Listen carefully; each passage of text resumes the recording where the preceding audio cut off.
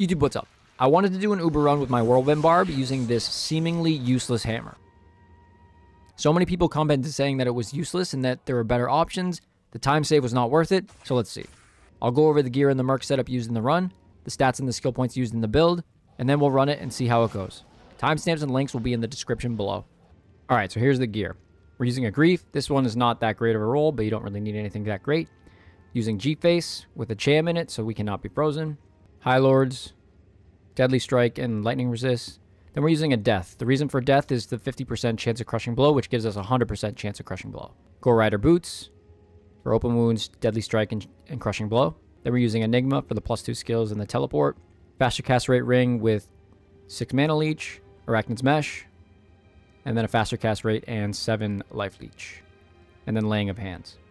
And then on swap, this is where we're using the Gavel of Pain. I put a Hell Rune in it so that it makes the strength requirement much lower. Then for small charms, we're lacking in poison resist, so that's why I have some poison resist charms on here. An all res charm. And then we have some 320 with life, 320 14, 320 with faster hit recovery, faster hit recovery 312, 320 15, 320 14, 320 14, 320 16, and just a plain 320. Then we have the Bone Break. And then we have a 1074, 875, 1064 40, 1064 40, 1069 40, and a 7861. 2015 10 Annie, and a 1817 Barb Torch. So this is the attack rating after Demon Limb. So 13,000 attack rating. Res is pretty good, almost full on poison. We put about 200 points into dexterity and then the rest into vitality. I don't think I put any points into strength. For the Merc setup, we have a cure. For the cleansing aura and the faster hit recovery. Chains of Honor for the 8 life leech +2 skills and all res. And then we're using Infinity. So since I'm using the charges on the Gavel of Pain, I'm able to use Infinity, which lowers monster defense. And then he's a Might Aura Merc. For the skill tree, 1 point into Howl, 1 point into Shout, max out Battle Orders, and then 1 point into Battle Command. We max out Blade Mastery, 1 point into increased stamina, 1 point into increased speed. Then we put our remaining points, which is 14, into Iron Skin. Iron Skin is good because Whirlwind, you're considered standing still, so the defense is actually good. And then I maxed out all resistances. 1 point into Bash, 1 point into Double Swing, 1 point into Double Throw, and then 1 point into Frenzy. If you're slowed, you can combat the slow. So 1 point into all of these, and then max out Whirlwind. Now that we've made the portals, we will do our pre-buffing. So make sure that everything is repaired. The first thing we'll do is we will pre-buff with Demon Limb to increase our attack rating. I believe the attack rating normally is like 10k, and then it's 13k after Demon Limb. So we'll enchant myself and my Merc. And that lasts a while, so you only have to do it once. And then the second thing we'll do is we will proc Fade using Treachery. And usually this lasts about 4 minutes, so we should be able to last the entire run with 1 Fade proc. So we'll go out here. There's a little spot of fire that you can use to proc Fade. Let's hope it doesn't take too long to proc. That was very quick. Makes it pretty easy. So then the last thing we'll do for pre-buff is we will pre-buff with Heart of the Oaks on swap before we put the Gavel of Pain on swap. This way we can do it all in 1 enchant buff, 1 battle order buff, and 1 fade buff. So that's the goal. So yeah, we'll go out to Frigid and battle order up.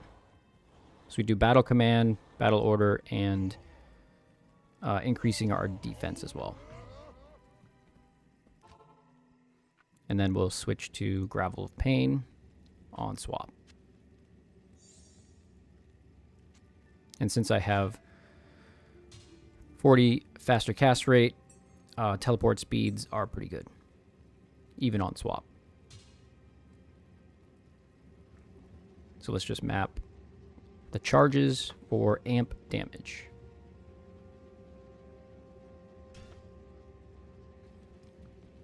So we'll do Forgotten Sands first. It's the easiest one.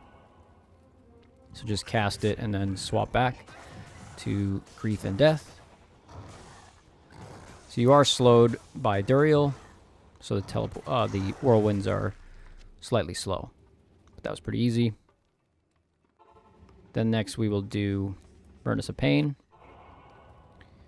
And we will teleport over there. Again, the teleport speeds are the same on swap. So you can see how fast the Cure Fears curses in here. So you only need 1 amp damage cast per boss. So the 3 charges are perfectly suited for Ubers.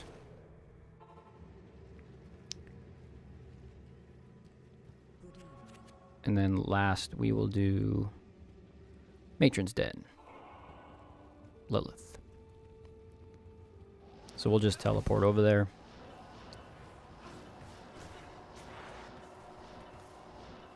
Usually it's to the left. I went the wrong way. I went to the right by accident, so to the left. So yeah, there we go. So 1 amp damage cast, and then we Whirlwind. My Merc is being occupied by the Succubi, and that was pretty easy, Lilith. We'll cure up, and then we just go to repair our charges. So we need 3 more charges for the last 3 bosses in Uber Trist. So far that was pretty easy, less than a minute maybe less than 2. We don't need any of those, so we will get some rejuves. I feel like I haven't even used a maybe I used 1 rejuve.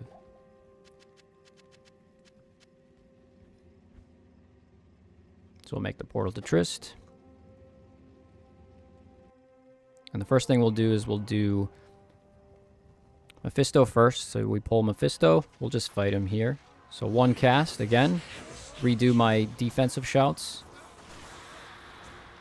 I used 1 pot for myself. My Merc got ripped almost instantly. Didn't have a chance to save him. But there goes Mephisto. Super easy. So we'll get my Merc back. Because, again, the Merc is important with his Conviction aura to lower boss's defense. Obviously, his Conviction doesn't do anything versus Mephisto, so it was fine that he died there.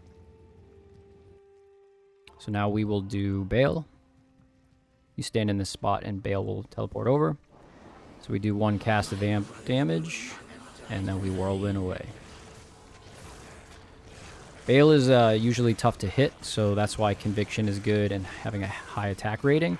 But also these little minions take some hits away from Baal, so it could take a little bit. But the 100% crushing blow is seemingly pretty good versus all of these Uber bosses. So there goes Baal. Use a pot on my Merc. Cast amp damage on Diablo. And there you go. You don't really need life tap because you're doing so much life leech for each Whirlwind you do. So there you go. That was pretty easy. So again, like this quote-unquote useless hammer, I feel like those amp damage charges are perfect for this. It was super easy. Again, I was in no danger of any death. So let's see how this torch rolls. Pick up the torch. And again, Fade lasted the whole time. It was all done in one buff. So 1 enchant, 1 battle order, and 1 Fade proc.